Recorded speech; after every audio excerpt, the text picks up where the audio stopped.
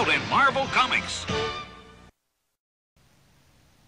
Hello everyone, I'm Forum BX257, your friendly neighborhood 1980s G.I. Joe reviewer, and today I'll be taking a look at the old Marvel comic run, G.I. Joe issues number 71 through 80, as collected in Classic G.I. Joe Volume 8. Now this was quite recently published by IDW, so they're fairly easy to get out there. However, the comics themselves were originally published in May of 1988 to late November of 1988. And by late November, I mean Marvel Comics actually had a couple of months where all of their titles were bi-weekly, so there are late and early versions of the same titles within the same month.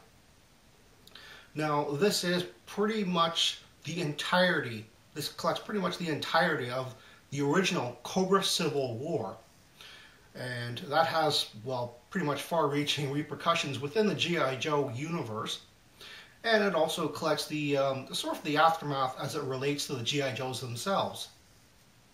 Issue 71 is titled Bailout. In this continuing issue, the remaining Joes in Sierra Gordo must team up with Zorana and the Dreadnoks to escape to the seaport to evade the corrupt revolutionaries. While Destro is keen at getting the country's money, which was stolen by the exploitive American businessman, who also heads to the seaport to escape as well. In this issue, we get to see the best and worst of two characters in the story, Destro, who will do anything and step on anyone for money, and a Zorana, who is a thorough tactical planner and maybe not so bad after all. Issue 72 is titled Stiletto. In this issue, Dr. Mindbender creates the Star Viper to infiltrate the G.I. Joe's Quonset Hut HQ and steal a vital data link. And what better time to do so when a new batch of G.I. Joes arrive and is shown around the secret base. This is the first appearance of the Star Viper, shown here as an individual and not a trooper, but without his full uniform yet. His stellar stiletto also makes its first appearance. This is the first appearance of new G.I. Joe's Windmill and Skidmark, and Wildcard, and Skidmark's Desert Fox vehicle, as well as Wildcard's Mean Dog vehicle. Cropmaster makes his first appearance in the main title. His actual first appearance was in yearbook number 4, and Captain Min is shown to have survived the explosion of his craft from issue 64, but his presence on Cobra Island was likewise hinted at in yearbook number 4.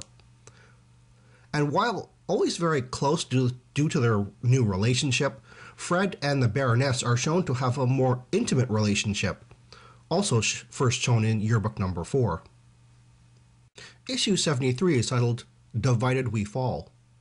In this issue, the Star Viper's successful mission against the Joes sparks jealousy between Cobra Commander and Serpentor, and a Cobra Civil War erupts. The U.S. government, unhappy with the theft of classified electronics, sends a small team of Joes to investigate Cobra Island.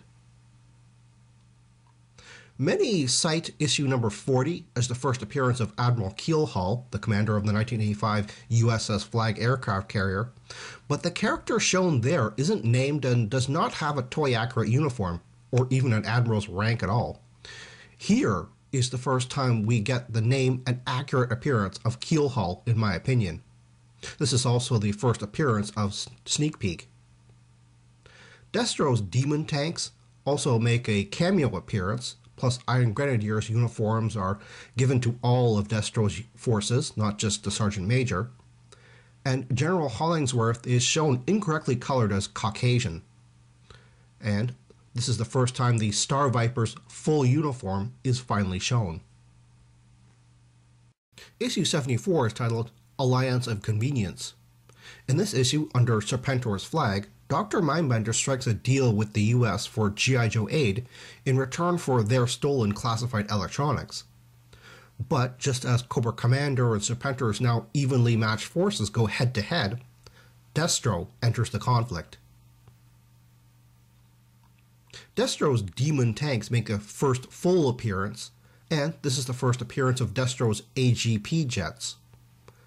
General Hollingsworth is again incorrectly colored as Caucasian, and there's a dialogue error where Falcon calls himself Flint. Issue 75 is titled Holding Actions. The battle between Cobra Commander's forces and the combined forces of Serpentor and G.I. Joe rages on, and Destro finally makes his move on the two exhausted sides as it easily takes an important area of Cobra Island. This has a nice bondage cover. Approved by the Comics Code Authority. This is the first appearance of Cobra Imp missile tanks, and Destro's Iron Grenadiers ferrets, who are his demon tank drivers, but are mistakenly called nullifiers here. There's also an error. Maverick and a Gyro Viper have swapped dialogue bubbles. Issue 76 is titled All's Fair.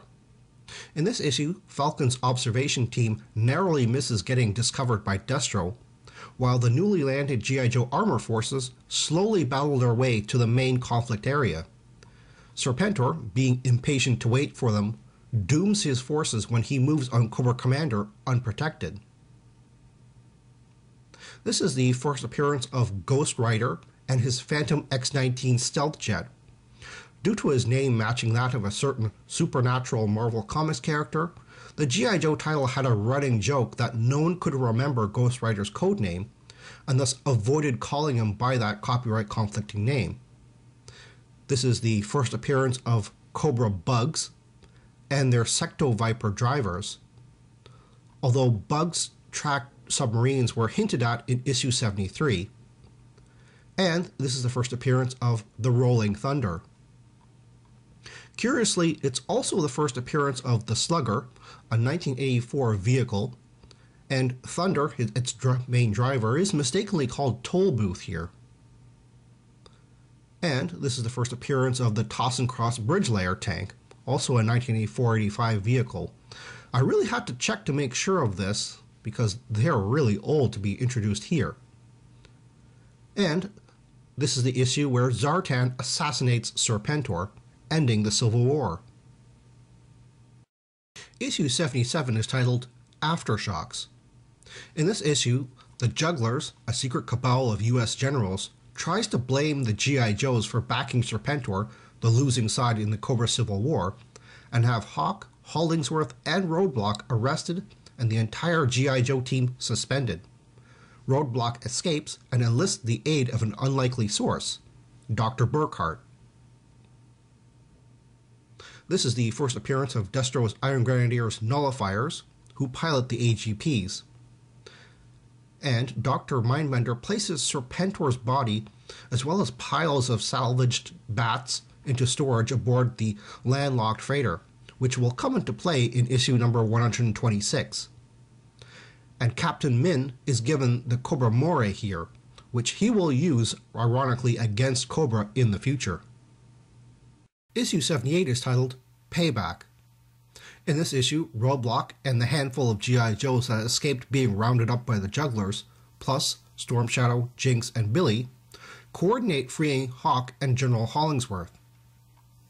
And Destro makes a surprising move while things are to his advantage. This is the first appearance of corrupt U.S. Senator Hegel, and Grunt temporarily returns to action with his girlfriend and ex-soldier Lola, although he did offer his services back in issue number 62. Issue 79 is titled Dreadnoks Rule.